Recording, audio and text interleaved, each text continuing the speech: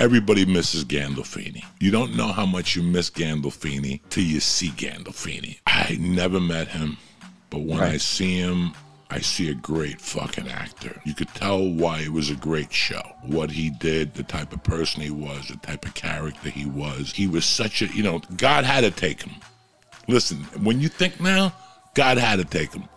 Because he was too big of a fucking, he was just an animal. He was just, I feel bad saying that, but he was such a star. The energy he gave off there, that show, was tremendous.